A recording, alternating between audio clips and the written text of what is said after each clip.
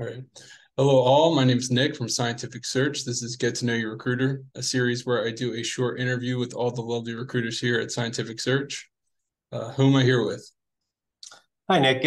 I'm Tom Terrill. I'm the Director of Pharmaceutical and Clinical Recruiting here. Great. And how long have you been with Scientific Search? I've been here just over 10 years. Wow. Okay. I'm ready to get things started.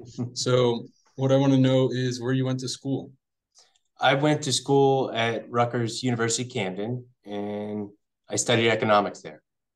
Nice, nice. So then what got you into recruiting after that? It's something that I kind of stumbled into. I have a background in sales and clinical research, and I got a message from David, our CFO, one day to come and interview, and the rest is history. Wow. Okay. So what was Scientific Search like when you started? I would say it's a lot different than it is today. We were in a small converted house that had half the amount of people we have now.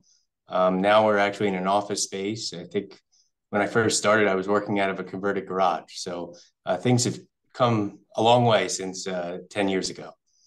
Definitely. I hear a lot about this house. Yeah. Okay, can you give me an example of one of your successes? Yeah, sure. So this year, I actually made my biggest placement to date. I placed a chief medical officer with one of my pharmaceutical clients, and that was a huge success for me overall in my career. Awesome. And what's your favorite thing about Scientific Search?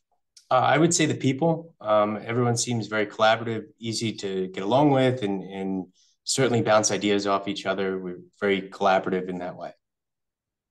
Great, I agree. All right, thank you for sharing. This has been Get to Know Your Recruiter with Tom Turrell. Thanks, Nick. Have a good one.